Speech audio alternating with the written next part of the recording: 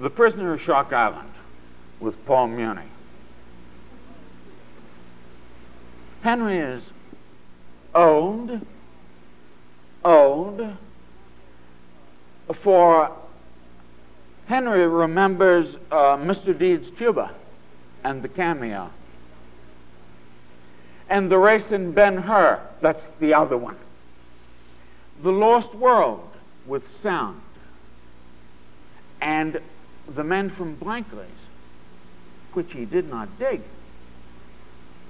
Nor did he understand one caption of, bewildered Henry, while the big ones laughed.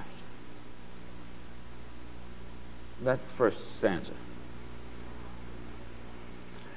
Now, Henry is unmistakably a big one. Funny, he don't feel so.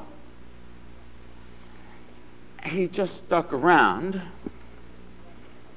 The German and the Russian films into Italian and Japanese films turned, and many were prevented from making it. He wishing he could squirm again where Hoot is just ahead of Rosneft, where William S.